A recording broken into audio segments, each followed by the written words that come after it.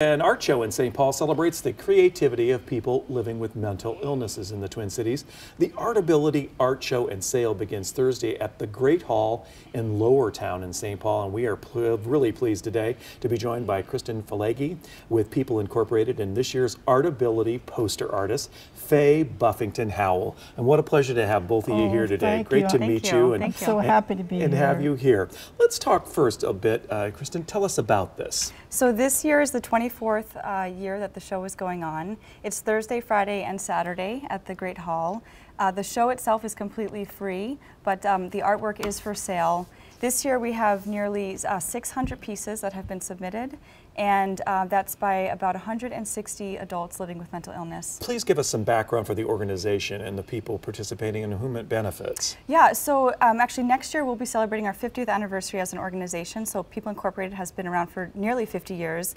And Artability is, we offer over 500 classes of art classes throughout the year for our clients as well as just for the public, and it's anybody 18 years or older with a mental illness. So there's poetry, journaling, clay, pottery, mosaics, water paintings, anything you can think of. And some amazing creative enterprise there. Enter Faye. Yes. We'll take a look at your beautiful poster, the canvas that you did. Talk to us, if you would, about the inspiration for it. Well, it came out, I wasn't aware that I was inspired, but I was with a friend in my art studio, and she was making baskets. And I was just really fascinated, and I really love baskets because I lived in New Mexico, and it's Indian and Spanish, and it's all this culture. And I love the baskets, so I collect baskets.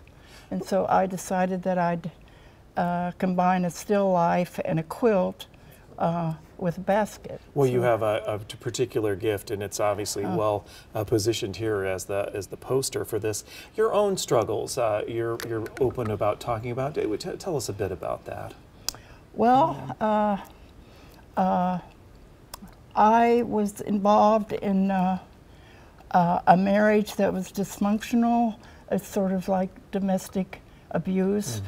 With and I'm an adult child of an alcoholic, and my husband sort of developed alcoholism, and it became a very difficult marriage.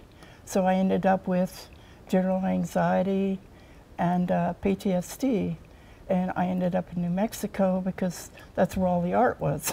And art has been a path yes. To finding your way into a better place. So that just opened, it just recovered. I got my disability written down on paper. It's only a piece of paper because I'm still who I am. Yes. But between Wellstone and De Medici opened up this new mental health. I think you're familiar with it. I am. The mental health system in New Mexico was very bad. And up here it was better, and you had a better experience, and you've met all these people and all this great support community. And I'm only so sorry that our time, unfortunately, is up here today, but it's been such a pleasure to have you here. Thank you. And I want to tell everyone that the opportunity to check out this beautiful art phase and others, you can see it at the sale beginning Thursday at the Great Hall in Lower Town in St. Paul. We have information on a lot of it at KARE11.com. Look under the 4 p.m. show page.